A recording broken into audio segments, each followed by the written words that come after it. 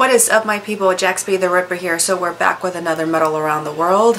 Real quickly, you know how usually in my videos I'll add like sound clips and just like 5 seconds of the song that I'm talking about, so you guys could get like an example of it. So you guys haven't been hearing like lately with YouTube and how they're just getting very anal, yeah, that's the word, anal, with everything. So stupid just because they want stuff suited for kids when yet they have a separate YouTube for kids. It was just really stupid. Let's just face it, they're just fucking attacking our freedom of speech here. And they even said something like, even if you are using music that's fair use, or it was like, no, if you have permission to use the music, we're still gonna go after you. And when I was like watching a few videos, like that one guy, Daryl Evans, I think his name is, he basically said right now is a witch hunt, so they're really just looking for everyone. And this worries me because the fine is $42,000, and I can't remember the whole number, but I'll put it here somewhere.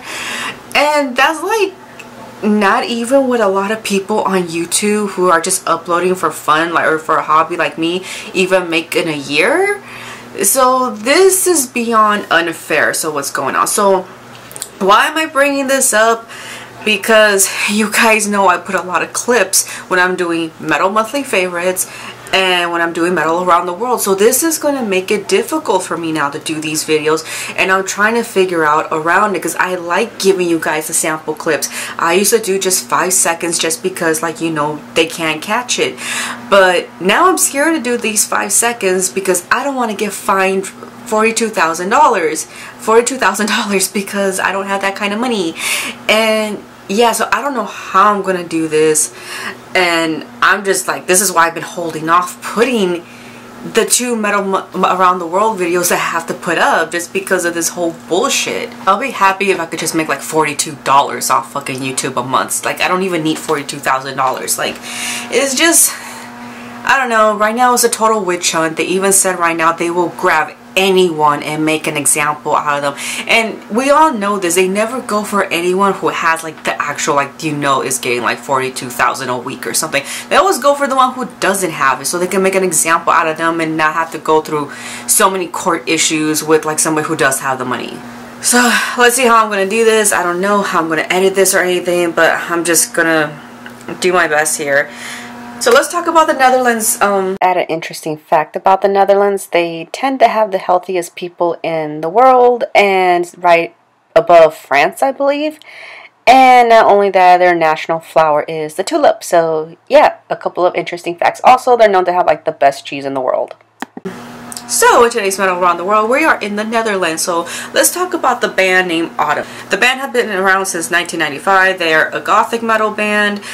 We already know how I'm not really that into gothic metal bands. See, this is why I like to play the sound clip, just so you guys can listen to it and I don't have to talk about it, because there's a lot of subgenres out there I don't like.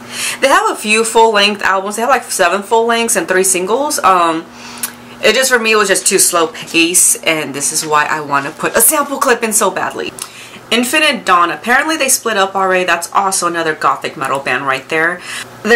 Their lead singer was more like on the operatic side almost, and I believe they did say like it's kind of like symphonic influence as well. And their music was mainly like on emotional grief, typical gothic stuff.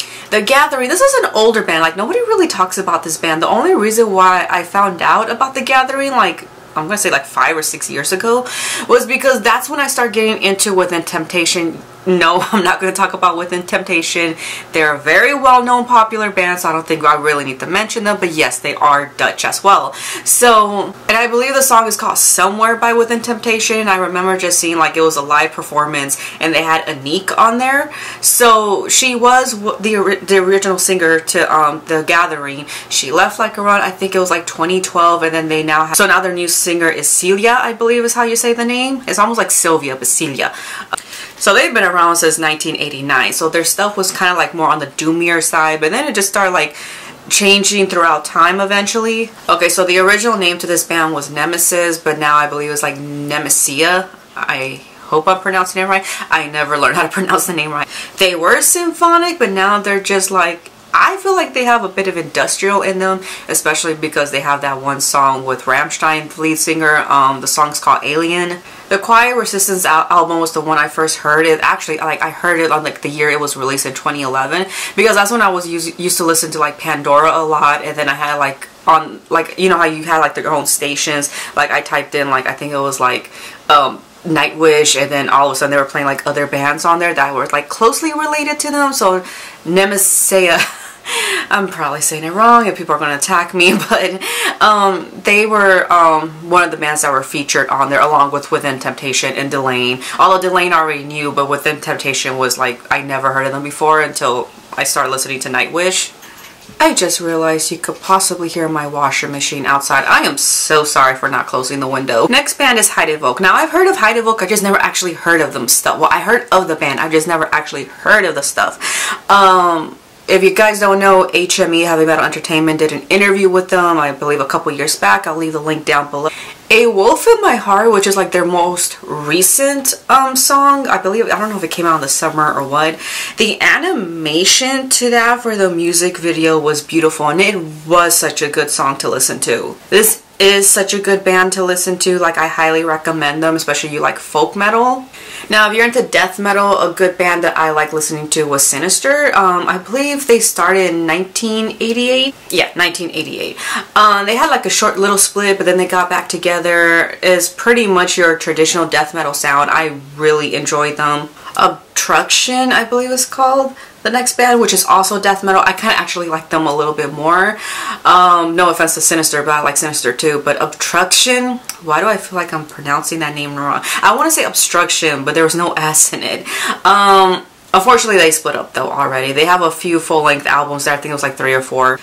Judgment Day is another death metal band. They started like around, I think it was like early 2000s, but they split up like around in 2005. Azagram, I know I'm saying the name wrong, but what do you expect? It's a black metal band. Every black metal band has like a difficult name to pronounce.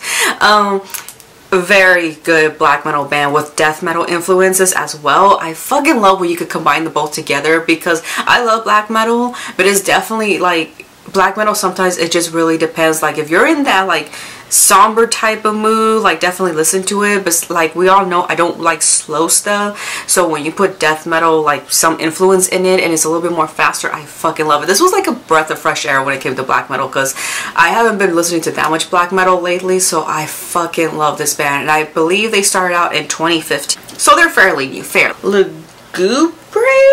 Ugh, god damn it, Jax. They started in 1999. They have 2 full-length albums. This is kind of more on the raw sound. Probably not. I'm bad at describing bands. I miss putting sound clip. Anyways, that is it for Metal Around the World. Thank you guys so much for watching. Next one coming up is England. I think you already know who my 2 special guests are going to be on that one.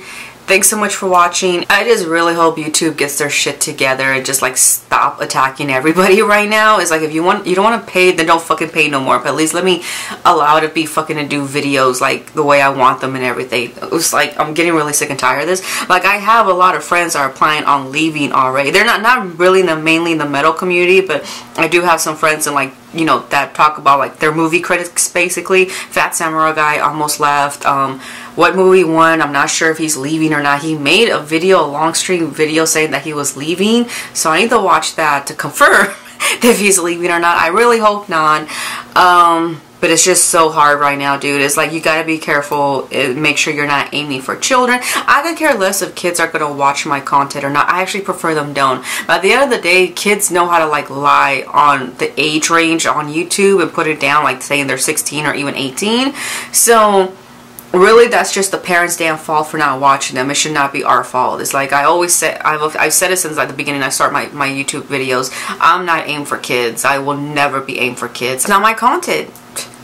Anyways, thanks so much for you guys for watching. Make sure to take care of your vaginas and have a bonerific day.